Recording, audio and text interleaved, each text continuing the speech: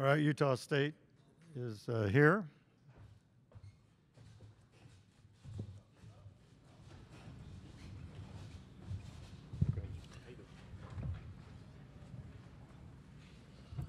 And we will open with the opening comment from Coach Sprinkle, and then we'll go to anybody up here in the day. So go ahead, Coach. Yeah, first thing, super proud of my team. The season we had, it was historic for Utah State to win 28 games, an outright Mountain West championship, to win a game in the NCAA tournament against a tough Big 12 team. Couldn't be more proud of our guys. Darius, obviously, a senior leader, our other, senior Landon Brenchley, for what they did from a leadership standpoint, bringing 13 brand new players together was absolutely incredible. Shows what kind of character our team has. Tonight just ran into a buzzsaw. We knew they were really good. I think there's elite teams and there's special teams, and like they can be special. When you have a player, like Zach Edey, he's special. Like, there hasn't been many guys like that in college basketball history, and so, that's why I think they can just take it to another level. And we told our guys even before, like, yeah, Zach Edey's obviously a National Player of the Year.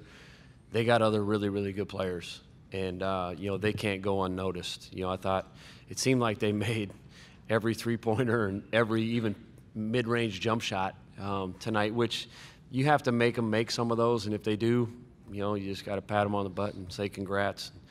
But couldn't be more proud of our team, and it was one of those games. We ran into a buzzsaw, but it doesn't take away what we accomplished this year. Right here. Danny, Steve streaming XL8 Sports. Watched a lot of Mountain West basketball. This cannot define your team because you guys won that championship, and there are 6 teams playing in this tournament. Talk a little bit about your team and what you think you guys accomplished this year, and especially Darius, because he scored some baskets late, but he's an elite guard. He is. What our team did this year was historic. I don't know if it'll be done again at the Power 5, Power 6 level. When you're playing Mountain West, Big Ten, like, it's hard to do with a completely brand new roster. Was there some luck involved? No question. But when you have a leader like Darius, who literally just put guys on his shoulders and showed them the way, and as a point guard, he was an extension of our coaching staff, and from the summer on, and he deserves more credit than anybody, because what he did with this pretty young group, and to build confidence in those guys by being a true point guard and like getting those guys shots, it made our whole team better. It made everybody more confident.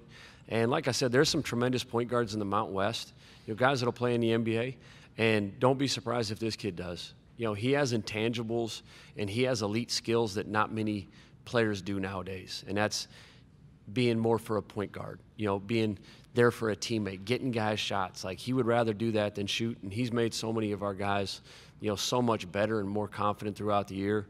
And, he's elite. For him to do that in our league, like I said, with the point guards in our league, there was only one that led their team to an outright championship, and that's him. And that's an unbelievable accomplishment. Right back here. Jack Johnson, the Utah Statesman. What are your thoughts on those 4 quick fouls at the beginning of the game on Sacco and Johnson? Yeah, it's hard. Like, he's hard to guard without fouling. They've shot almost 400 more free throws than their opponents this year for a reason. And that's why I was saying, like, he's a special player. You have to guard completely different than you have all year. Like, there's post guys that you play against that you have to double team and do all this, but like, it's impossible when he keeps it high and he's got great touch and he's finding guys and they got elite shooters around him. It's kind of pick your poison, and you have to hope they miss shots, and then you got to be able to rebound it. And I thought that's kind of when the game started breaking open, was when they started getting some second chance points. But the refs were great. Like, yeah, we probably fouled them. Right here. Sean Harrison with the Herald Journal. Coach, did you think about calling a timeout during that run? I know you like to let the guys kind of play it out, but when they started getting some momentum and the crowd got into it, did you think about a timeout at all during that? Yeah, we did. We did at one point, in the first half, and it was that 1 4-minute span, they outscored us by 11, and it was bad offense on our part. We were pretty good the first, 12 minutes maybe of offense. It was a pretty close game. And then we kind of got a little selfish and we started going one-on-one, and a couple turnovers, a couple just driving into multiple bodies and, missing layups. And then if you fall down, they're transitioning. And that's where the game kind of got out of hand there. Right back, right over here. Jason Walker with Catch for the Daily. Coach, how much do those fouls impact maybe even your offense, just your rotation in general, where a lot of guys had to take a seat on the bench and it kind of threw you guys off, and then, obviously Purdue went on a run late in the half as you guys were picking up more and more fouls? Yeah, I mean, it does. It throws off your rotations, and it's hard. Like, we don't have enough big bodies to keep throwing at Edie. Like Carson and Great, those are the two really that have some meat on their bones that can kind of – now, it's not like you're going to move him, but at least you can hold your ground a little bit. But they got, obviously when Khalifa got in, they scored 6 straight points, on offensive putbacks and not boxing out and things like that, which, affected us early. But, like I said, you can game plan all you want, but then you got to go play the game. And it comes down to, I thought they had great pace. They were aggressive. Even off their DHOs, their guards were really pushing the ball downhill. And now you have Edie rolling. And now we got a 6'2", 180-pound guy tagging on the roll. It's different. Right here. Colin McMahon, Hoosier Network.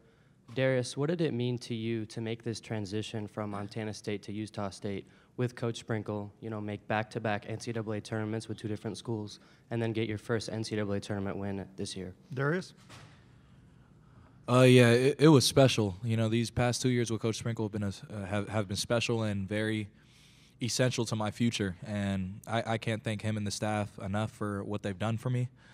The transition from the Montana State to the Utah State was definitely a transition, more of just because of the whole new roster and everything. But I mean, I felt my whole career that I could play at a high level and play in a really good conference, and it took some time for me to move up, due to opportunities and all different types of things, but I've always felt I could play at this level, and I'm glad that for my last year I got an opportunity to play in a very high-level conference like the Mountain West Conference and show what I can do. So, Right over here. Sean Harrison with the Herald Journal again. Ian, can you talk a little bit about that first half when it seemed like you really got going, those back-to-back threes, and I think you scored 11 straight points for the team? Ian? Throughout the season, I felt like, at times where I saw just one basket go in, I just kind of get going. I've told my teammates or coaches, I kind of just need one shot to go in to start moving, to get hot. So that's basically what happened. It happened a couple of times before in the season, New Mexico, UNLV, 12 points, 10 points in a row. Right here. For the players, Coach talked about how remarkable the season was. I guess could just both the players just talk about what it means for you guys to be part of this team, how unique it was to have the success you did, given the circumstances you guys were in. Ian, we'll start with you. No, for me, it's really special. I mean, just in my personal journey, it's been really tough. I've been in a lot of different places, and it's an international. A lot of times I just look for a place to call home, and this guys, just the coaching staff, the players, they just made it really special for me. They took me, they were there for me the whole time. They believed in me, and I, never had people who actually believed in me, and it meant a lot for me. Darius? Yeah, to me, I mean, everything just, feels kind of like a storybook ending.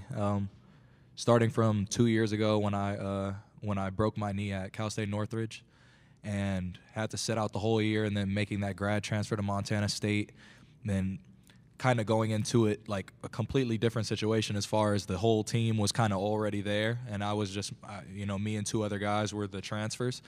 So dealing with, a team that's already been there, and then dealing, with that, and then, the next year it's the complete opposite, where I'm the one that has the most familiarity with the coaching staff, and it's a brand new team, and then still able to do great things and win an outright title and win a tournament game, and just all the ups and downs of the year. Like it just seems, to me in my college career, just a storybook ending.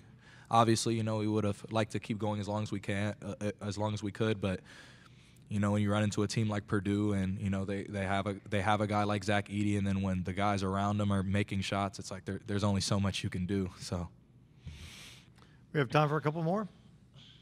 right here. I don't know if you want to share, Darius, but it seemed like you and Coach had a really long talk when he pulled you out of the game. Did you share anything that the coach said to you during that moment? Just that he's proud of me, and that it's been a long, great year. It's been a long, great year. The short version of the story. Super thankful. I know the reason this team is here and won an outright championship is because he made a decision to come to Utah State. And like, I can't speak more highly of the person he is and how much he means to me personally, but this team, our staff, and I know, like I said, he's a legend now in Utah State basketball with the way he played this year and some of the shots he hit. Last question. Coach Sprinkle, you mentioned how special and historic this season was for your team. Looking off the court, what do you think made this season possible for you guys?